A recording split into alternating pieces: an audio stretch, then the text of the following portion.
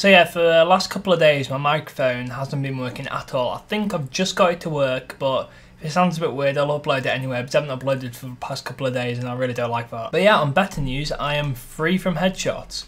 This is the last gun I needed to get headshots on, and I've just completed them. So I'll have challenges done today, that'll be diamond pistols. And all I need to do is these challenges on the black cell, and then 3 bloodthirsties on the knife, and then I am done and I have dark matter. Yeah, I'm going to try to get dark matter by the end of the week, but I do need to get to level 40, which should take like, and maybe the end of today or tomorrow, which obviously isn't ideal when I'm trying to rush. I'll get the RK5 done today, and I'll grind down Nuketown and Ground War to get the launcher done. And hopefully by the time I got that done, I'll just have to do the knife, and that should only take like, I don't know, maybe a couple of hours.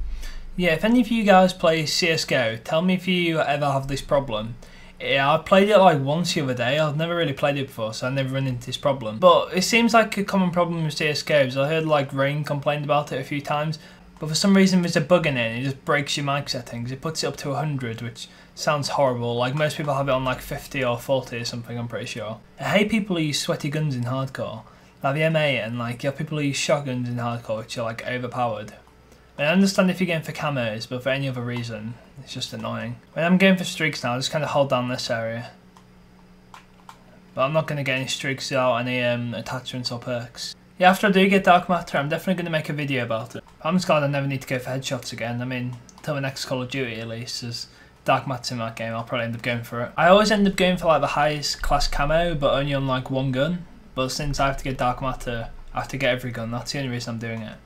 Like in Black Ops 2 I only got it like diamond on snipers, and same with Advanced Warfare.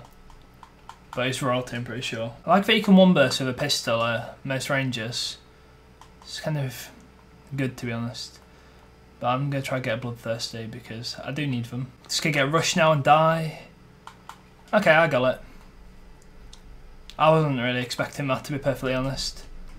I thought I was Nomad. I was kind of surprised when you had the Purifier on.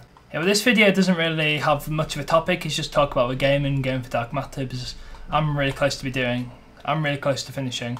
Like all the challenges I need to do add up to like less than one gun, but it's like spread across 3, if that makes sense.